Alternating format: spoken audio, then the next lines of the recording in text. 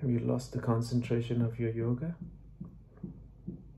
What's going through in your mind? I guess a slow unlocking of the lockdown, I suppose. What's really knocking in your head? What's really troubling you in your head? Unable to concentrate? Unable to just be? Unable to just become real? Unable to just be as a human being? It is not how we get out of the lockdown. It's not how we open up from the lockdown. It is how we learn from what went through and going through lockdown and all of the other effects that caused us in this lockdown, and the way we conduct ourselves coming out of the lockdown, coming out of situations, coming out of the current situation we are in. Should we come out of a situation and go into a situation? No. We must learn from the situation that we were in to become more responsible, more sensible, more cautious,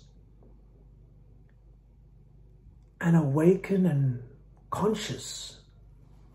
By doing so, it's not what you do, it's not how you do, it's how conscious and how responsible you are as a human being. As I started with the yoga, yoga is not all about eternal life. Yoga is all about a sensible, responsible, conscious life. And this is what we must become as a human being.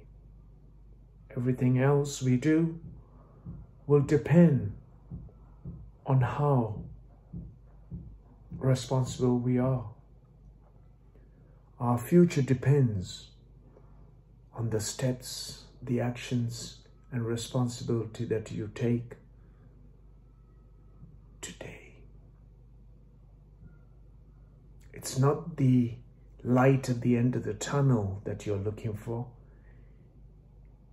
It is the light that you have.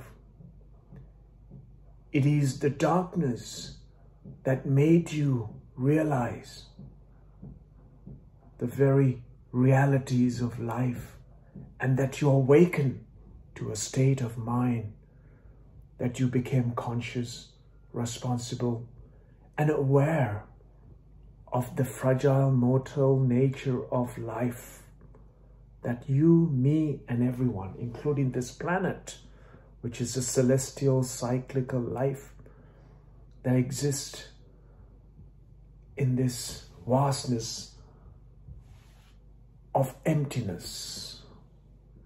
Everything that we are is consciousness. We must become just that consciousness of life, that we, as a responsible, evolved human being, is able to step in with the responsibility.